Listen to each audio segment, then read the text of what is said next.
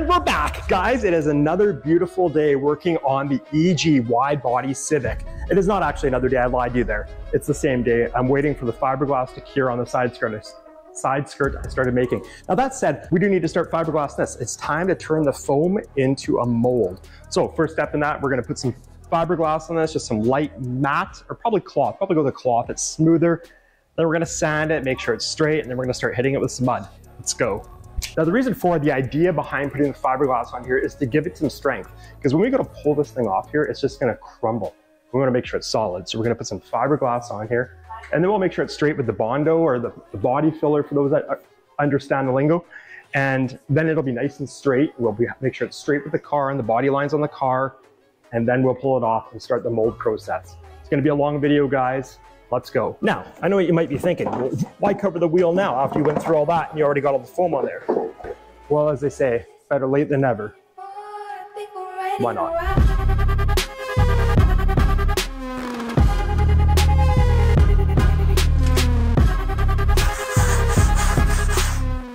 So we're gonna let this cure up here, guys.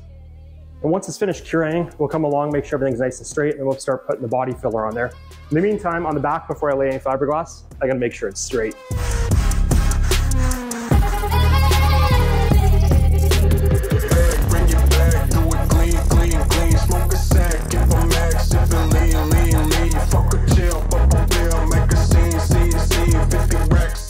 All right, guys, let's check out what's going on here. Definitely one of those, what did I commit to moments for sure. But anyway, let's see what we got here.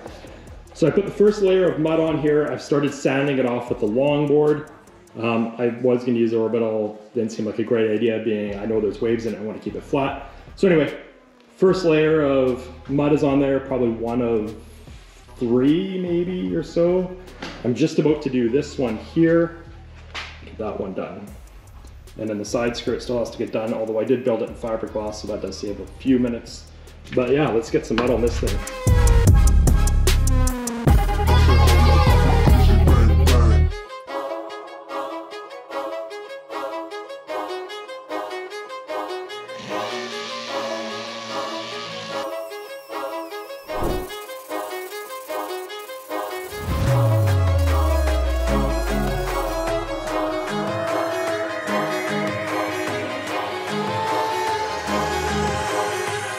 Okay guys, we've got the second coat of body filler on there. We're gonna let that cure, come back, sand it again. This is the second layer on the front fender. Looks pretty good. Now while it's curing, I have some more work to do.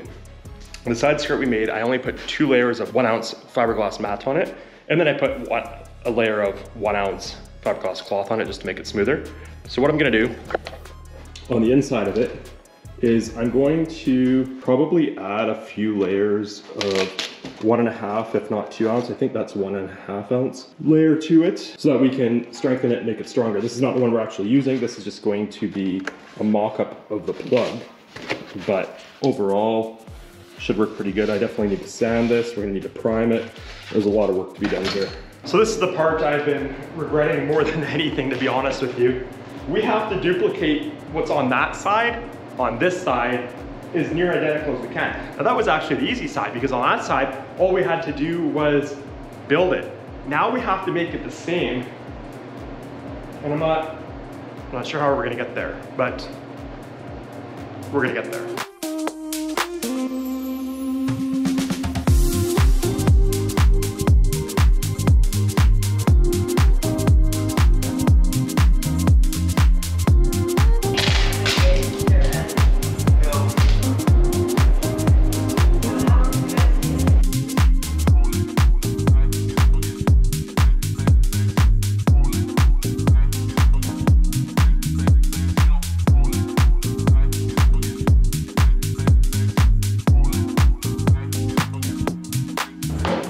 Okay, if we can make half the mess we made last time, that would be amazing. We learned from our mistakes. This time we're gonna start with a smaller quantity than a liter, so that if we have a giant hole in the bottom, it doesn't make a giant mess on the floor.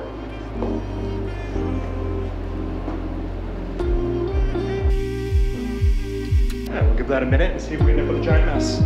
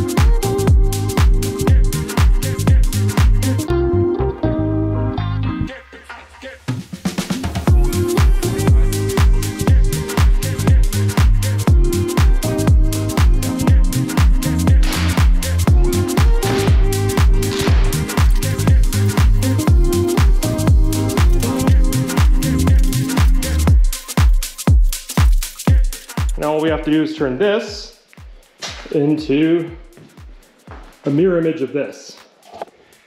What could possibly go wrong? Here we go.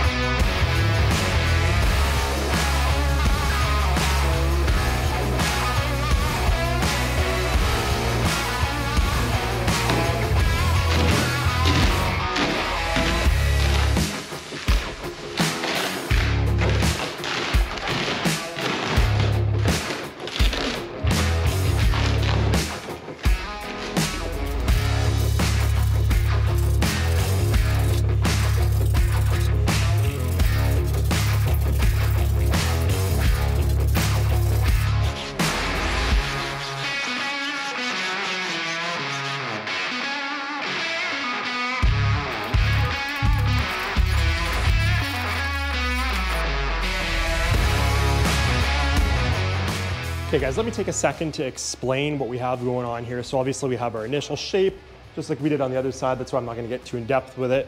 All I'm doing right now is just kind of flattening everything off, making sure it's smooth before you apply our fiberglass. This side's gonna be easy though, because I'm just gonna copy the other one that I made for that side. So anyway, keep on moving here. Things are looking good.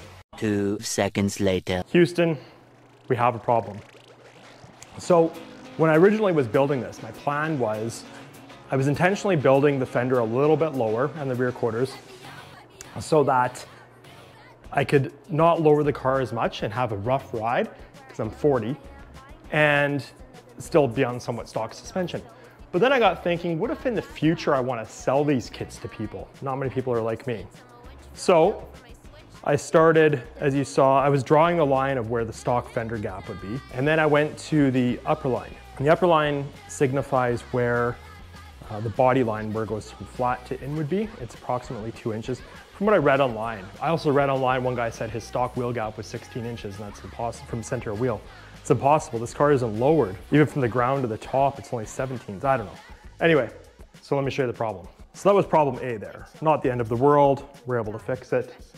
I'm fixing it back there currently. But then I came over here and I started fixing the other front one, the one we had the body filler on. And as you can see, I've created a giant mess. But more importantly down there, you can see where it has that jaunt because a giant piece broke out. So now I guess I have to fill it and start all over. I'll fill the gap with cardboard, spray foam, and go from there. It's like nothing ever goes right, you know, when you're building a car. But we are looking absolutely fire. I did fire a self-tapper in the quarter over there to hold the side skirt on temporarily, and things are looking pretty good. I still have not adjusted it down there, but it gives you an idea of where we're going. I think it looks absolutely gangster, even though that fender well's kind of squared off. We're gonna fix that. But we're in the right direction. Things are looking good. I'm gonna keep on plugging away here and see how many hundreds of hours I want to have into sanding, because this is a lot of sanding. It's a lot of mess, is what it is. But the rear one, this is the one we just started. Things are going good. The tape is just, you can see there's foam underneath it, and the tape keeps it down and keeps the air bubbles smaller. So Things are looking pretty good there. I'm gonna end up pulling that apart. I did get the shape back here. Now to refresh everybody's memory, this will not be filled back here. This will be open. So this will be like the panel will secure up here to the body, and down there, this will be all open in here. I'm gonna get that fixed up and we're gonna keep going here.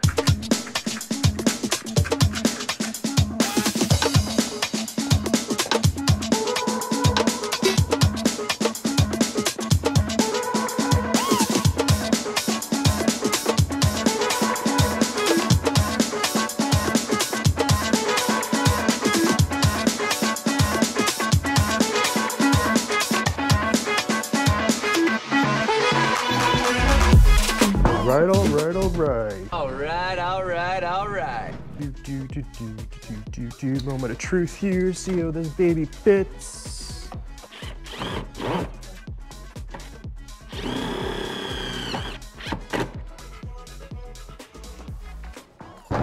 Can I get a oh yeah? Can I get a oh yeah? Oh yeah? Not bad. Not bad at all. Oh yeah. Yeah, I see what's going on there. Fix that right now there, cousin.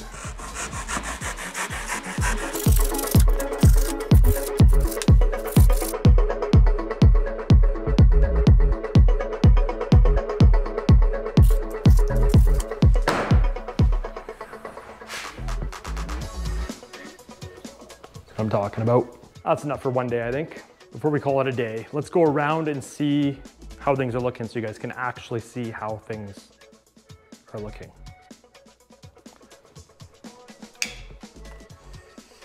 So we have a little more trim work to do there. We're gonna sand that, put fiberglass on there tomorrow. I got the wheel well gap looking a little bit better, but not perfect by any means. Side skirt looks pretty good, needs a little bit adjusting there. Wheel well gap is fixed here. We do have to get the masking tape off here yet and down there so that when we fill it, we can get a nice straight edge like this. Fix the wheel well gap on this for the most part. I gotta obviously clean it up yet. This side skirt is on, it's all adjusted, everything looks good. I think I'm going to make this, I don't know. I was thinking maybe make this transition in here different, I'm not sure. I could eliminate that altogether, but it might look off. We'll come back to that. And then I started filling that wheel well gap too. There was a wave in here, so I started working on that with some kitty hair. And with that all said, that is a 17-hour workday. I will see you guys tomorrow.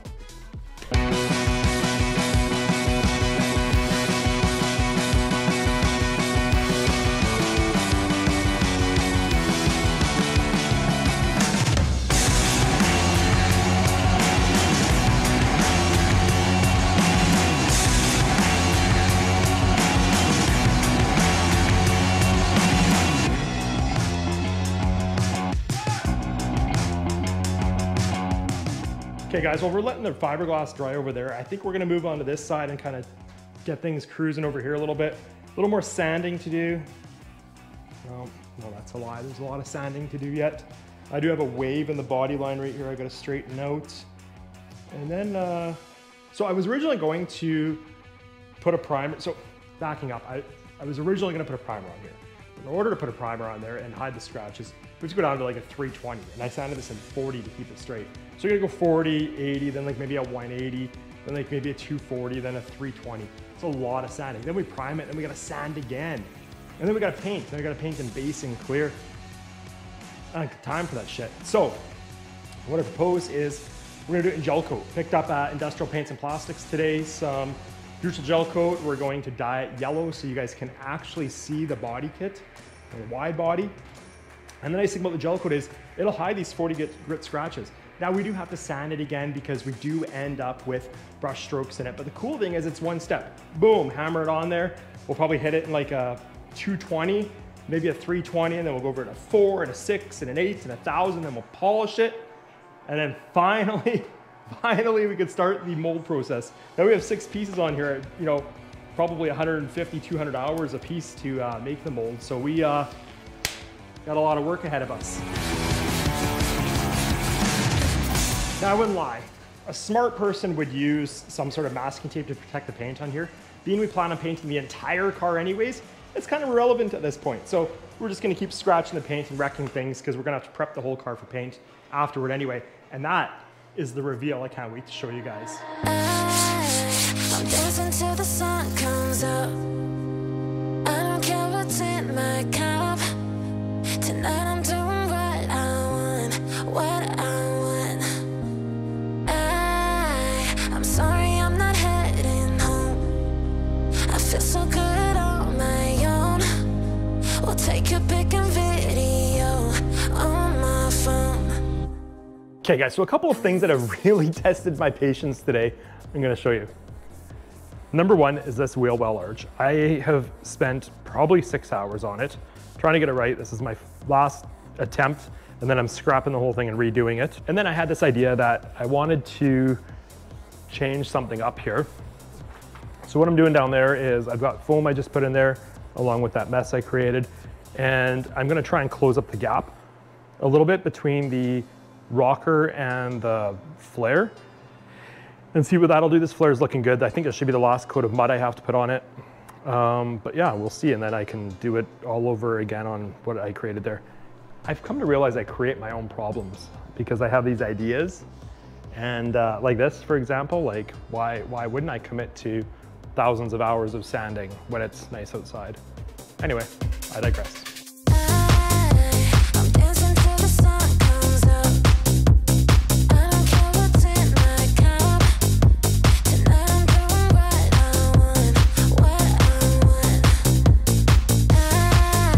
I'm sorry I'm not heading home. I feel so good on my own. We'll take your pick and video on my phone. I wanna see you drop to the beat. I think that looks much better. I gotta fix that hole right there, but definitely flows better. I think I might do a different transition there maybe.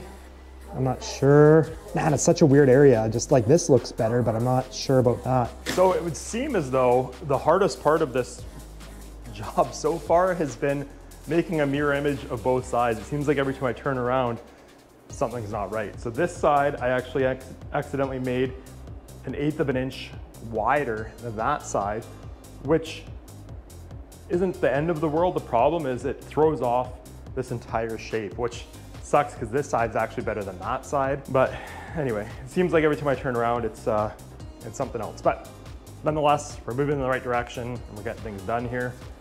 And that's all a guy can ask for.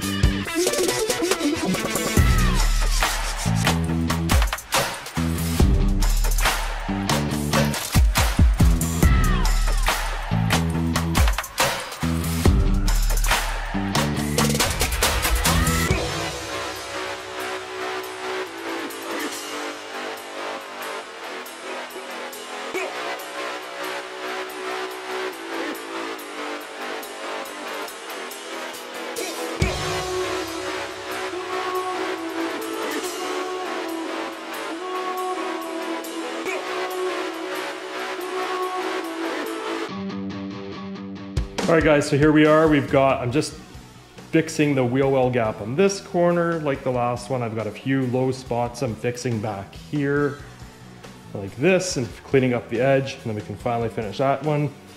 The side skirt's pretty good, needs a little more work there. Going over to this side.